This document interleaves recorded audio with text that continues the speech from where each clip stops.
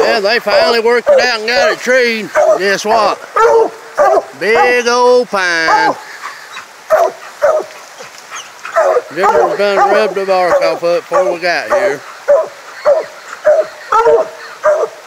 I'm gonna try to help Nick search for it. He's squalling. I ain't never had no luck finding them in a pine. Find it in this and it'll be lucky.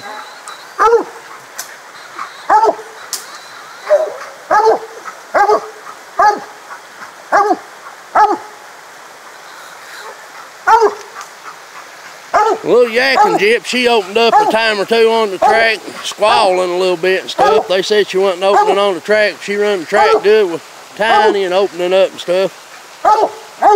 Old young pup, she's still over running around. Max has done real good. There's the little Jip here opening up.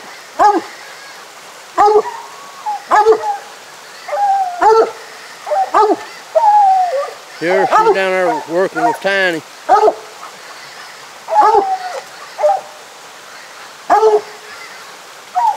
3 or 4 big pines, and there's a leaner right there.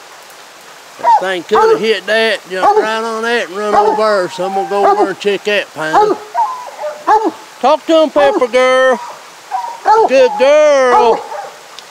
Yeah, they said she wasn't opening up on the track or nothing. She'd go with dogs, so she's went with them, opening up goods.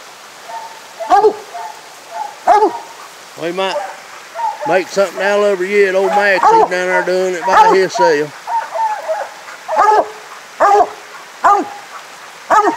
Just got to keep them in the woods, keep them a-hunting. Only way you make a pup. Only way you make a coon. We got a hunt tomorrow night, Nick's wanting to go. Competition hunt, they don't call it off for the rain. This part of the country, and I guess y'all's too, is flooded out. You wore the bark off of him, ain't you, son? Speak to him, Mac.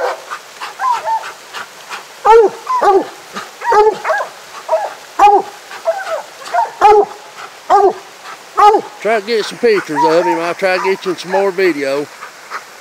We ain't been making no videos, but we ain't hunting.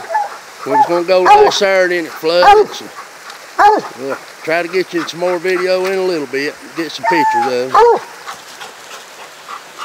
Gotta keep them in the woods.